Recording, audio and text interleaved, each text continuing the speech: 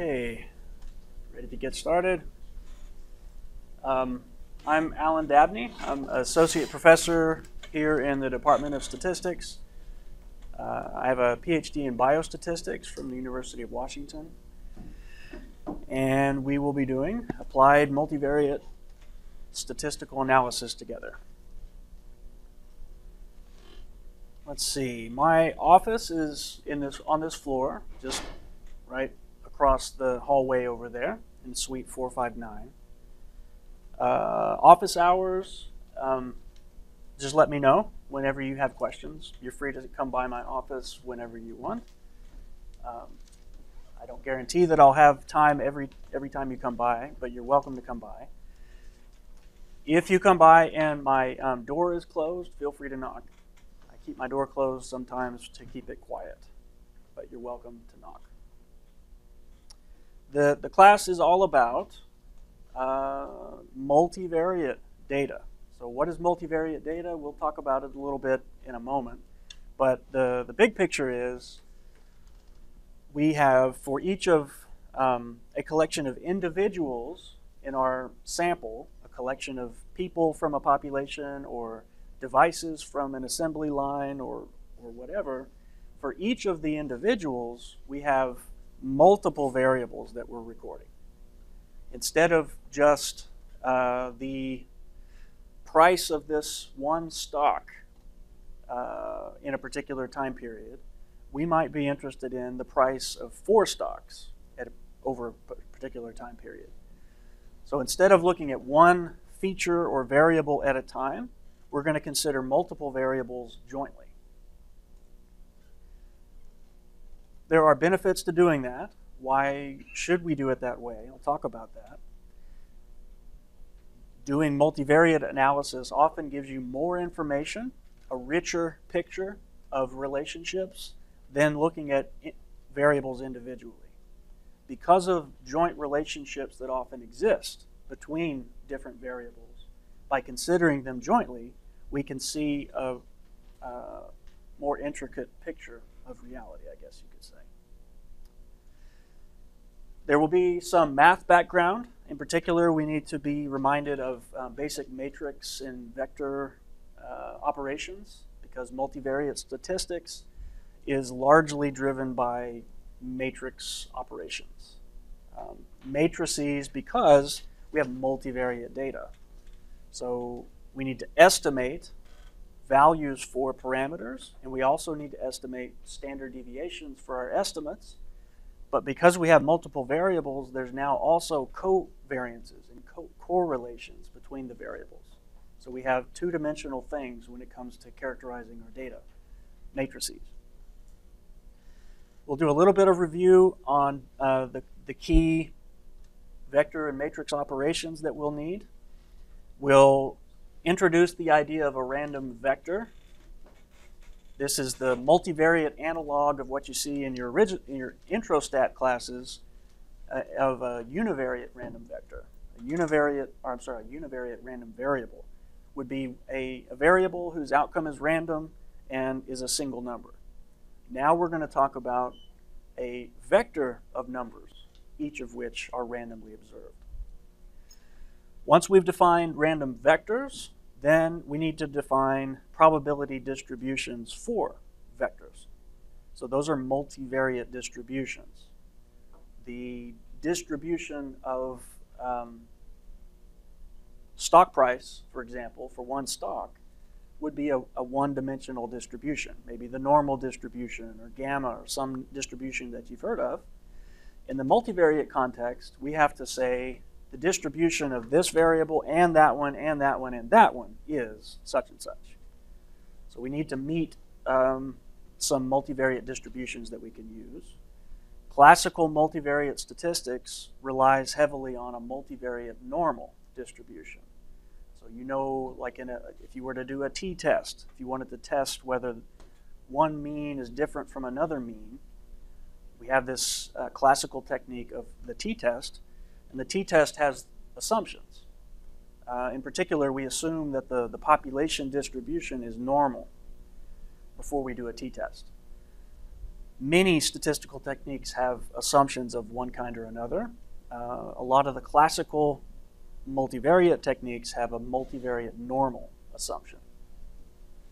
That said, I'll show you some techniques that allow you to be more flexible than otherwise you'd have to be. Okay, and we'll focus on both exploratory techniques for multivariate data and inferential techniques. Exploratory techniques would include things like principal component analysis, cluster analysis, other visualization techniques where you have high-dimensional data which you can't see very well with your naked eye, but multivariate techniques allow us to make pictures that we can visualize in such a way that we didn't lose too much information by going from high-dimensional down to a low-dimensional image.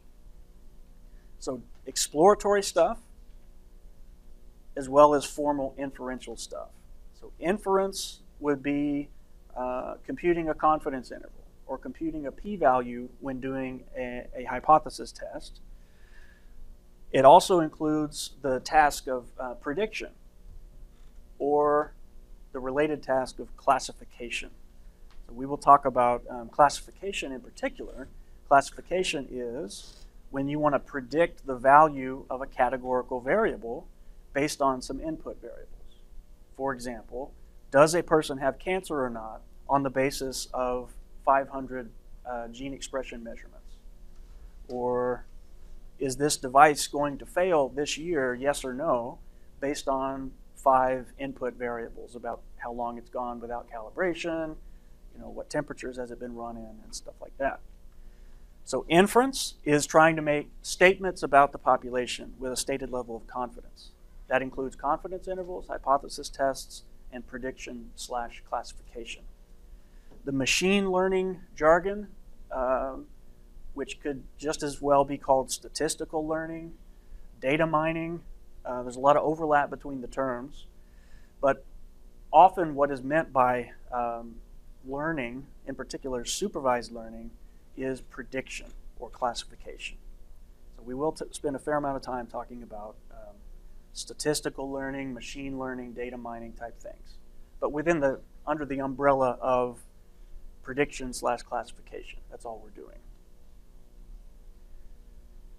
Let's see, we will see factor analysis, we will see canonical correlation analysis. So you'll have several things in your toolbox that you can apply to multivariate data. As far as prerequisites go, I'm assuming you know basic statistics and basic statistical inference. In particular, probabilities, probability functions, and what a confidence interval is, how to interpret one, what a hypothesis test is, how to interpret one. I hope you know what simple linear regression is. If you don't know those things, I recommend that you get a basic introductory statistics book and read up on them. Confidence intervals, hypothesis tests, probability distributions are things that we're going to jump right into here. The other thing that is a prerequisite is some familiarity with linear algebra, because we will be doing like eigenvectors and eigenvalues and inverses of matrices and things like that. So in the textbook, which is Methods of Multivariate Analysis, the first couple of chapters do that. Go through the elements of linear algebra that you need. So hopefully you've had some linear algebra. If you have not, I recommend that you immediately go read up on it. The first couple of chapters of the textbook are sufficient. If you know that stuff, you're okay. You don't have to go take a linear algebra class. Okay, there's about 40 or 45 students who are following along at a distance online. So all the lectures are going to be recorded. That means my voice is recorded and the screen is recorded, which includes anything I write on the screen. Usually the same day of the lecture, the lecture video will be posted to eCampus, under lecture videos. So if you can't make a class, or if there was something that we talked about that didn't click for you, go watch the lecture video, pause, rewind, and all of that. On Tuesday nights at 6 o'clock, there will be question and answer session. So what this is predominantly for the online students as an opportunity for them to essentially have an office hour, a live office hour with me. So in Blocker 411, which is on the other side of this floor, it'll be just like this. I'm mic'd up and we're recording, but there will be folks logged in live who can talk live with me. That said, you are welcome to come. Anybody is welcome to come. In particular, if you're needing more office hours, more personal assistance, one-on-one, come to the Q&As.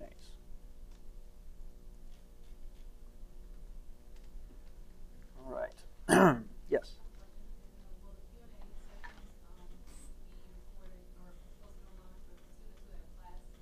Yes, the Q&A sessions are also recorded. And if you have questions but you can't come to the Q&A, I recommend that you post it on the discussion board. Like on Tuesdays, post something to the discussion board. Could you please talk about this in the Q&A? And I can do that. So I do expect you to get this book. You will need to get this software called R. So let's see. R is an open source, free bit of software. If you've never used it before, you'll get plenty of practice. I'll give you lots of examples of R code that does all the tasks that I'll ask you to do. So whenever I ask you to do principal component analysis of a data set, you will have at least one example where you can go where I did it. If you have no programming experience whatsoever, then you will be challenged. That said, I don't intend this to be an R class. I'm not here to teach you R, but we need a full-featured bit of software to really do all of multivariate statistics. So please get R today. Google R, or just go to this site. You can download it. Something I forgot to put in the syllabus is there's a book that I recommend if you are new to R called the R Cookbook. And I'll post something on eCampus, a detail about this. But there's a book called the R Cookbook. Let's see, I think you can download a PDF for free online. I know you can access the PDF for free through the library.tamu site. If you go to library.tamu.edu, log in, search for R Cookbook, you can view the book. And I would recommend if you're new to R, certainly if you're new to programming, you go look at that book now and read the first couple of chapters. Read the first couple of chapters and work along with it, because it has, here's an example of how you do this. So type it in yourself and see what it does. Here's an example of how you do that. Type it in yourself. Maybe change one or two things to make sure you know what the different components are doing.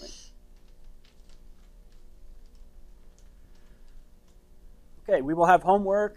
I'm going to aim for one homework assignment every 2 weeks. All local students, please email your homework submission directly to Juan, our TA, at his email address. And it would make his job easiest if you saved your homework submissions as lastname_firstname.pdf. Please. I'll post our first homework assignment probably tomorrow, and it'll be due probably the end of next week. Homework's 30%. Exams, we have 2 of them.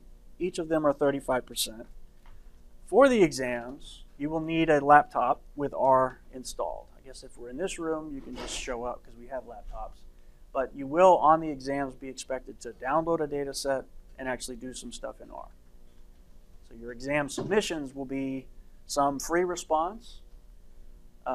Some will be give me your R code. Some of it will be copy and paste an image that you created, a graph that you created in R into your submission. right? And then here's our schedule, subject to minor modifications. This week we'll do review of linear algebra and introduce random vectors and probability distributions that apply to them. Then we'll do exploratory data analysis, basic exploratory data analysis. Like when you load in a data set, what should you do first? What kind of pictures can you make? What kinds of summary statistics can you compute? When you have a data set, step one should always be to look at the data. We don't take a data set that we just have now been introduced to and go straight to a complicated statistical method. Because often the method that you use has some assumptions that your data are well behaved in certain ways. There's not lots of outlying values, for example. Are there any or many missing values? Are there errors in the data itself? It should have said $200 for the price of this object, but somebody made a mistake and put $20,000. We would like to catch things like that as early as possible. So think of yourself like a detective. When you first get your data, you want to look at it from every angle you can think of. You're just looking for anything unusual. You would like to see if the patterns that you expect to be there are there.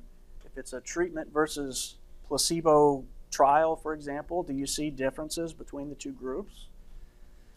Other things that you can catch by exploratory analysis are technical artifacts of the way the data were collected.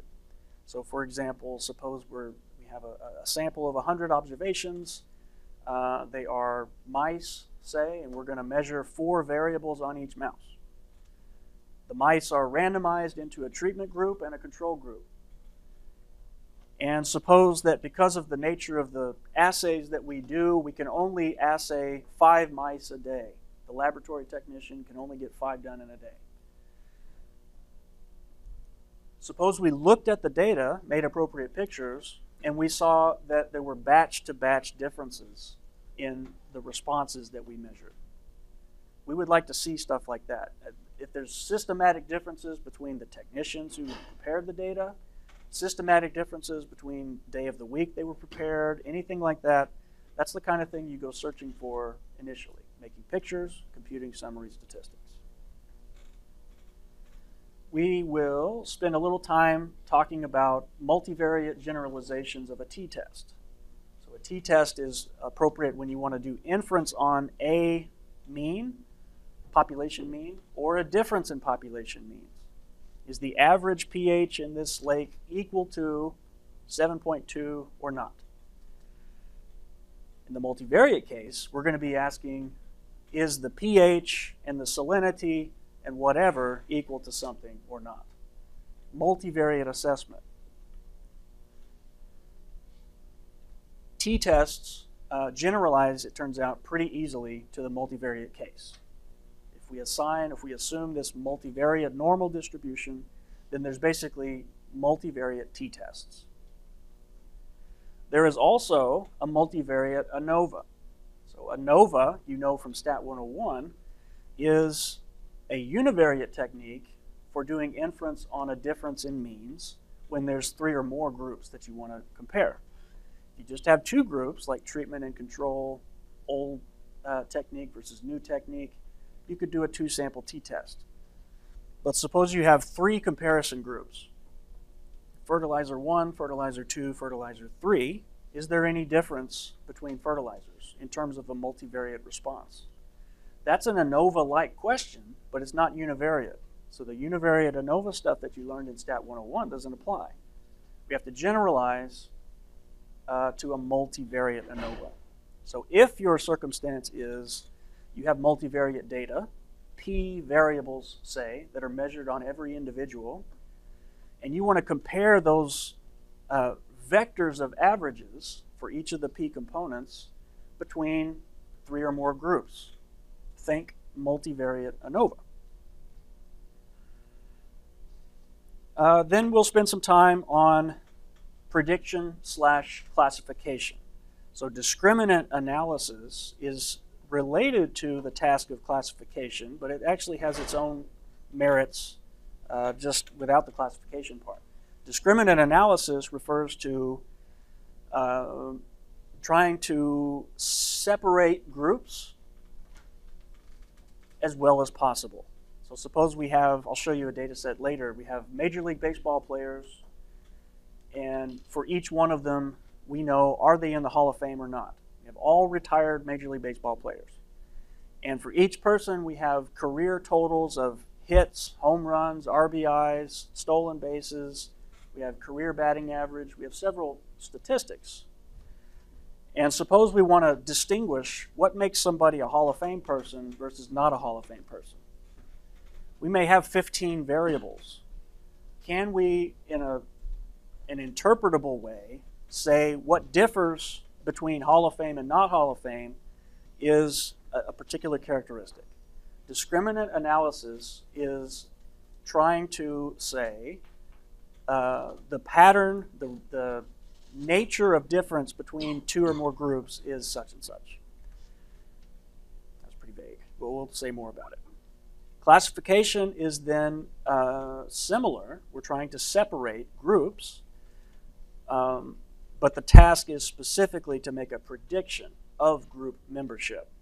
So suppose we had a data set, Hall of Fame, yes or no, for a bunch of retired Major League Baseball players. And since we know Hall of Fame, yes or no, we would call these data training data, because the answer that we're interested in is known for these data. So I could explore patterns between those in Hall of Fame and not Hall of Fame and try to build a rule that says, here comes a new player for whom we don't know Hall of Fame status, but here's their 15 variables. With those 15 variables, we compare, we look into our model that we built with the training data, and essentially we ask, do these 15 numbers, do they look more like the Hall of Fame profile or the not Hall of Fame profile? And based on which one you're closest to, you predict. I predict Hall of Fame because these 15 variables are most similar to the average 15 for Hall of Fame group. We not only predict, but often, depending on the technique we use, we can say how confident we are in that prediction. So for example, we might have a player for whom we say, I'm 78% confident this person belongs in the Hall of Fame.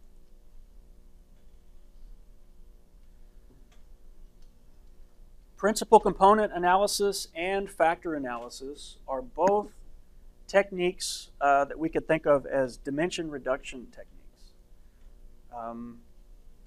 Think about when you take a digital picture with a high-powered camera that has very high resolution.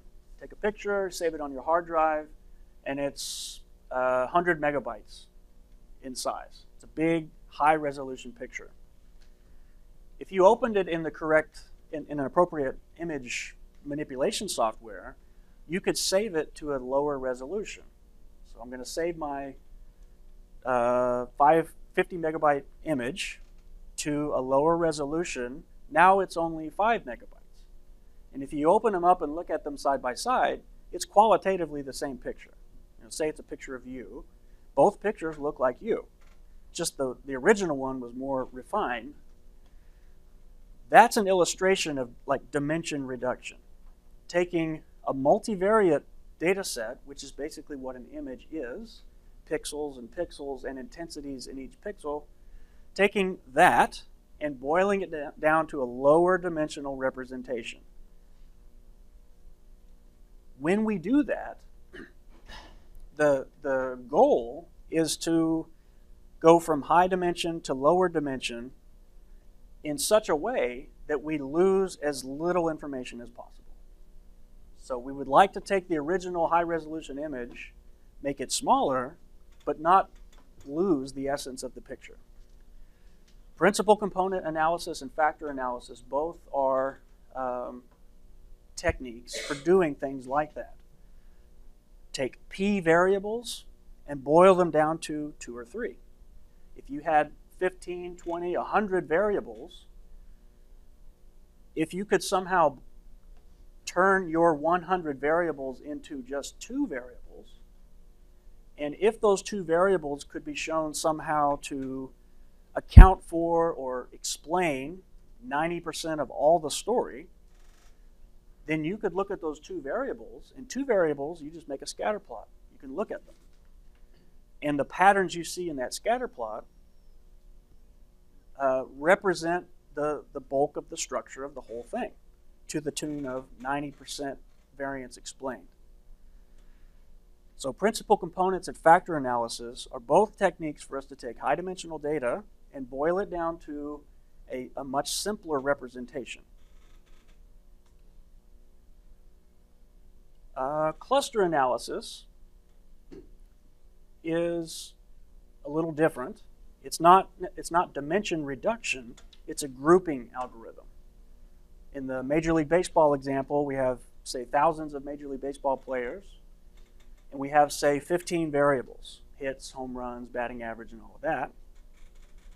A cluster analysis of data like that would group together the individuals, the players, on the basis of their 15 variables. So find, using an algorithm, ways to group players together such that the groupings are more similar within than they are between. What cluster analysis then gives us is a suggestion of structure in the data.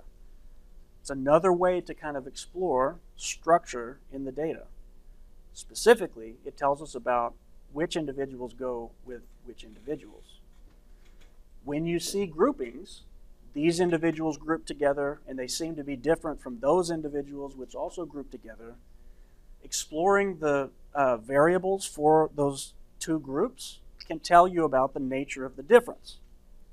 Cluster analysis is something that could be referred to as unsupervised learning. Discriminant analysis and classification are supervised learning.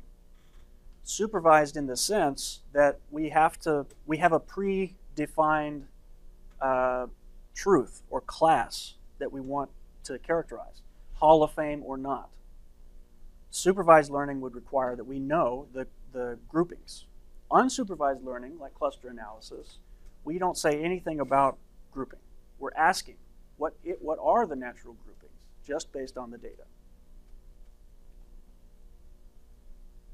Canonical correlation analysis is a fairly specialized technique, but it can be pretty handy in the right circumstances. What canonical correlation does is, well, first let's say, suppose you just have two variables. You have x, you have y. It might be height and weight for human beings. What's the relationship between x and y? How do they co-vary? As one changes, what does the other one tend to do? Co-relationships, or correlation, speaks to how one variable tends to change as the other one changes. So if height increases, we would expect weight to increase as well. If height decreases, we would expect weight to decrease as well. We would call that a positive correlation. If you think about a different example, like the age of your car and the price you could get for your car when you sell it. The older the car, the lower the price. That would be a negative correlation. Now suppose, that's the univariate case. That's Stats 101 case. Two variables, what's the relationship between them? What's the nature of the relationship? Correlation is one way to get at that. Linear relationship, at least. So now let's suppose, instead of two variables, we have two sets of variables. Instead of height and weight, we might have, in a stock market context, we might have 5 variables that speak to volatility of the market. And we might have 5 variables that speak to price changes, for index stocks or something. What's the relationship between volatility and price, say? It's like a correlation question, but it's different. It's a little more complicated because now it's a multivariate question. I have P variables and maybe Q variables. It's not 1 and 1. Canonical correlation is like a multivariate generalization of correlation. And what it gives us is, for these P and those Q variables, it gives us a number, a single number, that's a correlation, a number between -1 and 1. The higher or the closer it is to 1 or -1, the stronger the relationship. It also tells us something about the nature of that relationship. So we'll see that more. But canonical correlation is when you want to relate two sets of variables. We'll talk about multivariate linear regression. So this is analogous to multivariate ANOVA. Linear regression is a very general way to model things. When you have a continuous response variable and some collection of predictor variables, which could be categorical or numeric. If you want to model the relationship between the mean response and these predictor variables in a linear way, that's linear regression. It's also, let's say that, linear regression. So multivariate context, we need to generalize to multivariate regression. So we'll say vector y, the response vector y, equals a linear function of predictor variables. I'm going to spend some time talking about the bootstrap. Bootstrap is a resampling technique that allows us to do inference. It helps us to do statistical inference, particularly useful when classical techniques aren't appropriate, whether it's small sample size and we don't think our data are normal, or whether we are interested in inference on like a non-standard parameter, like the ratio of standard deviations or something. Bootstrap is a general technique. It leans on your computer. It's computationally intensive, but it's a very general technique for enabling inference.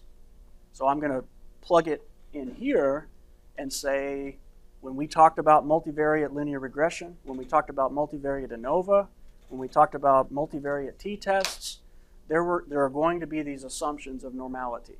And that's kind of less than ideal. Bootstrap is a technique that allows you to get away from a lot of those assumptions. And we'll finish with some basic graphical procedures. You may have heard of things like multidimensional scaling, biplots. There are graphs that you can make for multivariate data. The main challenge with multivariate data is just that it's hard to investigate. You can't look at a big matrix of numbers with your naked eye and see anything. So there's a premium on techniques for summarizing the data in a lower dimension and graphing it in a lower dimension.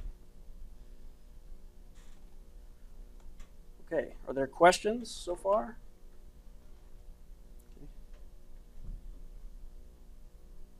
Then let's go, let's see.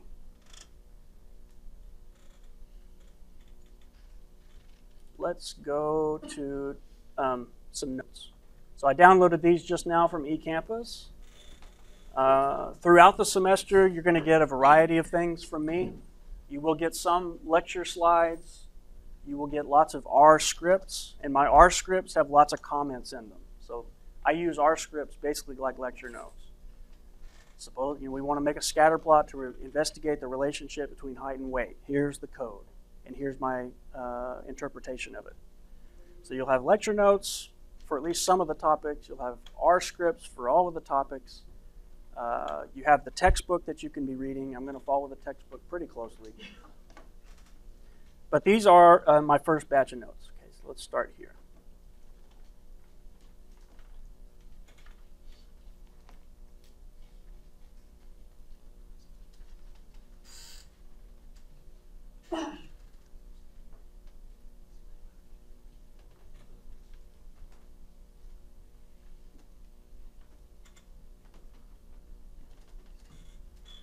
All right, so multivariate, where does this come from? It's the difference between univariate and not univariate. Univariate is a single number for each individual. You almost never have that, actually. If you think of your data as an Excel spreadsheet with rows for individuals and columns for variables. You almost always have, for each individual, more than one thing that you measure. It might be a response variable, but then you might have gender and race and age and all kinds of other things. Univariate statistics, Stats 101 stuff, is specifically for when you have one variable that you are most interested in. One variable of interest, which might be survival time after a treatment. It might be the proportion of devices that are broken, or SAT exam score. Univariate. Multivariate would be, again, you're measuring multiple things simultaneously. So for a human patient, you might measure the total blood count, the LDL and HDL counts in a blood test. 3 things for each individual. Or for a stock, you might measure trading volume, percent change, and maximum price of a stock over a week or something. And the key is, we're going to do our statistics, our analysis and investigation, by keeping those variables together. We're going to treat them simultaneously. These 5 things pretty well summarize the totality of what we'll see. Everything we're going to do is one of these things. Dimension reduction I talked about. That's the idea of taking high-dimensional data and using matrix algebra, boiling it down to a lower dimensional representation in such a way that you preserve as much of the information as possible. Statistical inference, think confidence intervals, hypothesis tests, correlation, canonical correlation, and some other things. Discriminant analysis and discriminant analysis is like classification. That's trying to predict the value of a categorical variable. Are you in the Hall of Fame or not? Do you have tumor grade 1, 2, or 3? Is this email spam or not? Making predictions. And cluster analysis.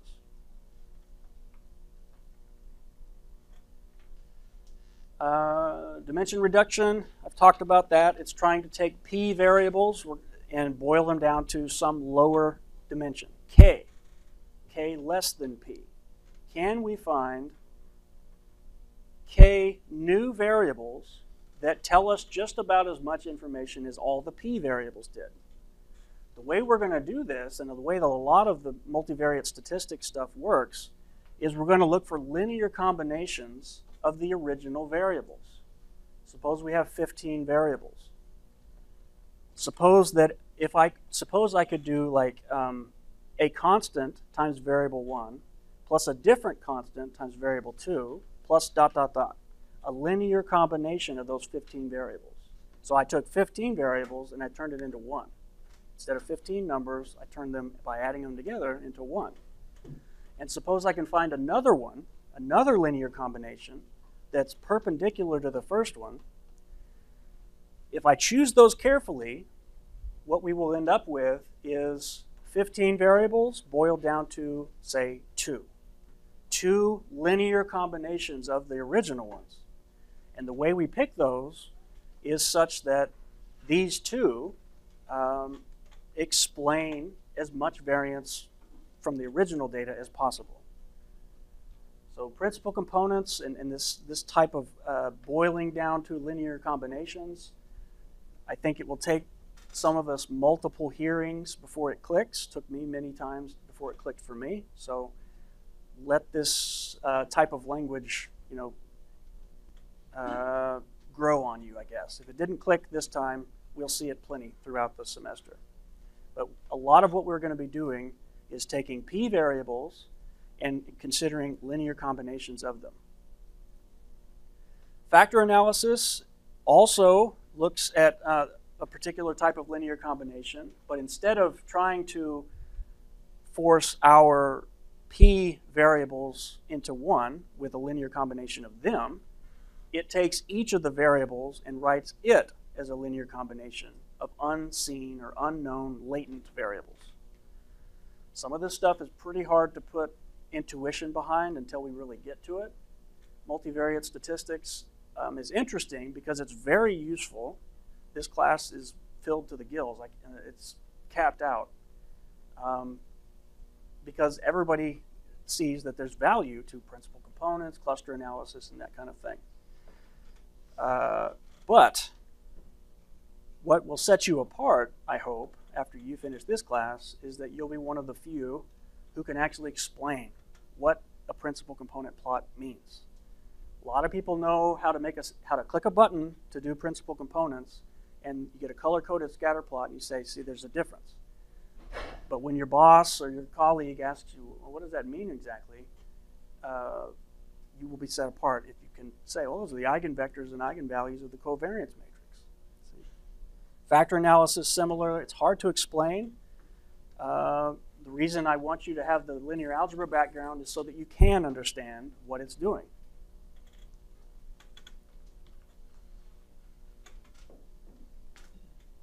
Here's an example.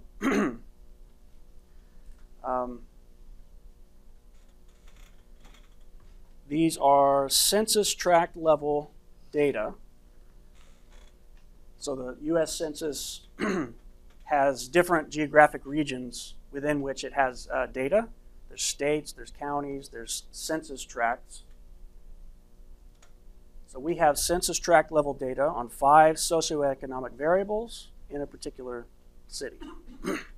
Here's our variables, multivariate, because for each of my individuals, which is a census tract, I have 5 things that are measured.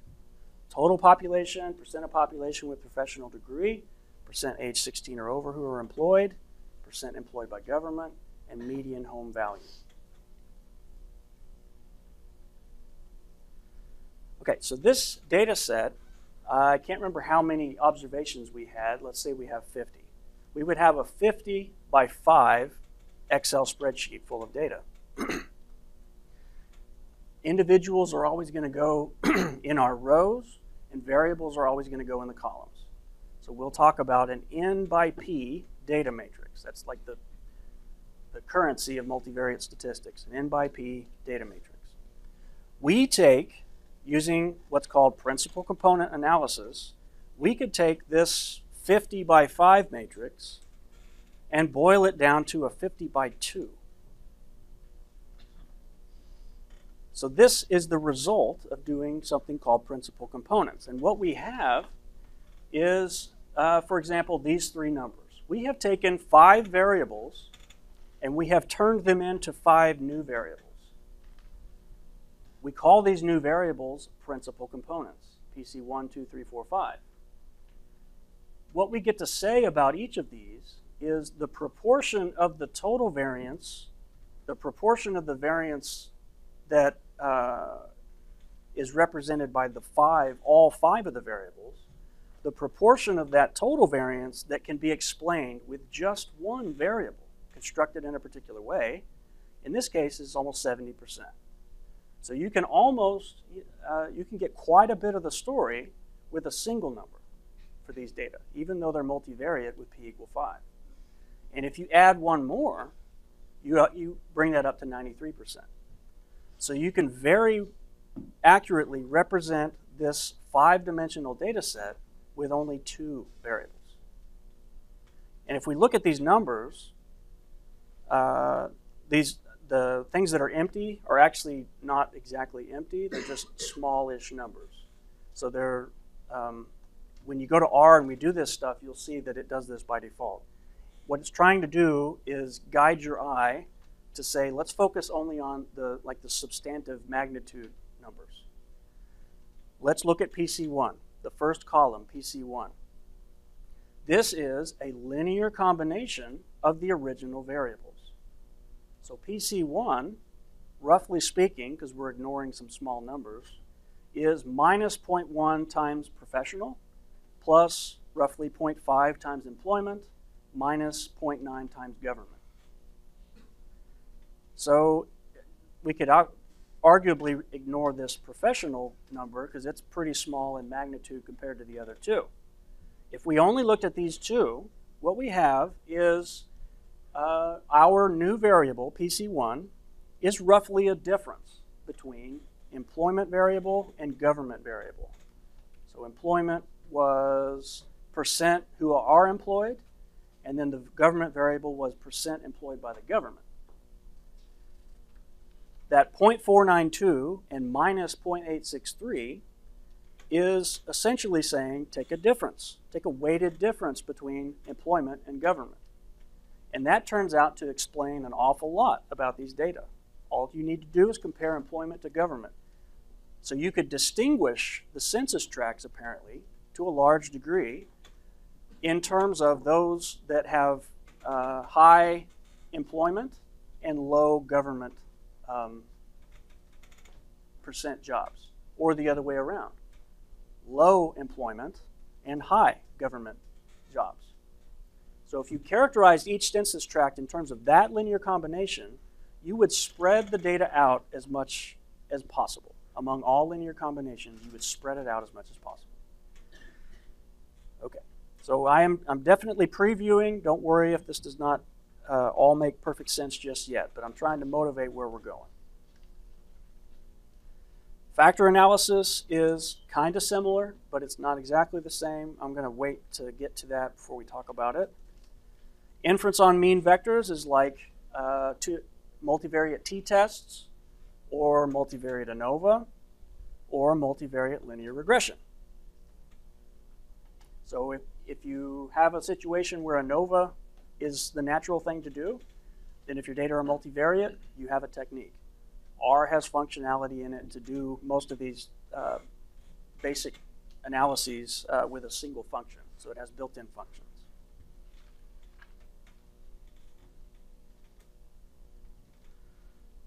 Let's see. Canonical correlation. Let me show you an example. Canonical correlation is, like I said, a correlation assessment between two sets of variables. Or here we're saying between two random vectors. So a random vector would be a set of variables. It's a generalization of univariate correlation. And what we do is linear combinations again. Specifically, what canonical correlation does, suppose we have 5 variables of one type and 6 variables of another type. What's the nature of the relationship between those two sets of variables? If it was just two variables, if it was height and weight, correlation is a natural thing, univariate correlation coefficient. We have 5 and 6 though. But what if we took those 5 and did a linear combination? Now instead of 5, we just have 1. And what if we took these 6 and turned them into a linear combination? Now I just have 2 variables, and I can compute a correlation between 2 variables in the usual way. What canonical correlation does is it goes and finds the 2 linear combinations such that when you do compute that correlation, it's maximized. So a canonical correlation is like the most correlated these 2 sets of variables are. And then if you investigate the coefficients of the linear combination, it tells you about the nature of that relationship. Here's an example. We have inter-country life cycle savings data. I don't know what that means. For each of 50 countries, we have 5 variables. So we have 50 countries, 50 rows in our Excel spreadsheet, and 5 columns. Savings ratio, percent of the population, I think, I can't remember. Let's say percent of the population 15 years or younger, and then we have percent of the population 75 or older, per capita disposable income, and percent growth rate in disposable income. So what if we said, here's 5 variables, and I want to compare the population characteristics, those 2% population variables. What's the nature of the relationship between this population characteristics and these financial characteristics? So let's compare savings ratio, per capita disposable income, and percent growth rate, set 1, to a different set, percent population less than 15, percent greater than 75. What's the nature of the relationship? Here's output that we would get if we went to R and said, do canonical correlation. And it is going to give us a couple of linear combinations. So for the population variables, we had 2 variables, percent less than 16, percent over 75. This was the linear combination of those two variables that the algorithm found using linear algebra. So if you do minus 0.009 times P15 plus 0.049 times P75, then here's a separate linear combination for the other variables, the other three. So if you do this linear combination of the population variables, now it's like there's one population variable. And then do this linear combination of the others, now it's like there's one other variable. You could compute the correlation coefficient between those two new variables. And it turns out it's 0.825. So what is the nature of the relationship? What's the strength of the relationship between the population variables and the other ones? There is a sense in which you can say they're correlated to the tune of 0.8. What you specifically mean by that is these two linear combinations have a correlation coefficient of 0.8. When we do canonical correlation, when we do principal components, when we do several of these multivariate techniques, we're going to have multiple outcomes. For example, canonical correlation, I guess we're out of time, is going to give us the best correlation, the best pair of linear combinations that gives us that highest correlation of 0.825, and then it's going to give us as many more as we want. The second one will be two more linear combinations that are restricted to be perpendicular to the first pair. And so it's going to explain less, it's going to have less correlation, but often we'll have one or two that we look at. Two different kinds of correlation, maybe. All right, let me just see where we are. So I'll finish previewing the course on Wednesday. I want to go through this slide. I want to talk about cluster analysis briefly. And then at slide 36, I would recommend go ahead and read 36 on. It's going to be a little bit of mathematical notation as we move forward, because we're quickly going to get to some math, some linear algebra. Okay, any questions? Homework will be coming soon. Okay, thanks.